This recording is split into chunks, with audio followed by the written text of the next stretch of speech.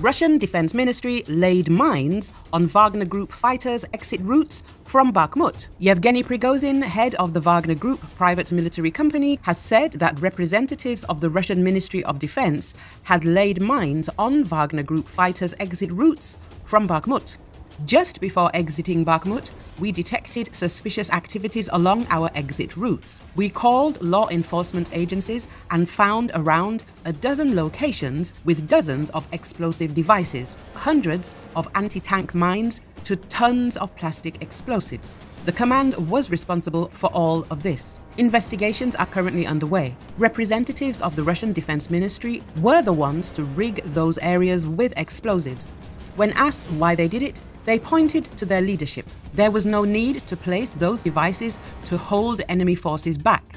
They were all behind the front lines. We can therefore assume that those explosives were destined for the Wagner private military company. He added, Prigozhin said none of his fighters were injured. He claimed that this was the Russian leadership's attempt to give him a public beating.